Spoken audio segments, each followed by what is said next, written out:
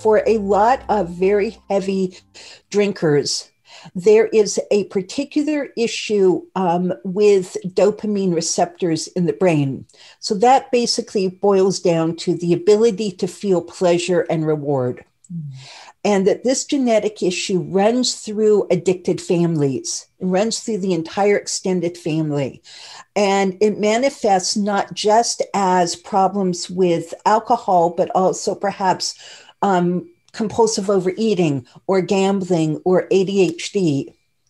And to make a very long story short, what he's discovered is that, as we've all been taught, addiction is about needing to fire dopamine in the pleasure center of the brain.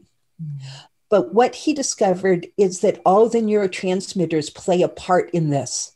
GABA, serotonin, the endorphins, some others as well, including dopamine. And therefore, genetic issues in the production and firing of any of those pathways will impact the firing of dopamine in the pleasure center, thus leading us falling short in life, like wanting a little more, needing a little more, not behaving the way society and we want us to be. Because conduct disorder and ADHD is part of this.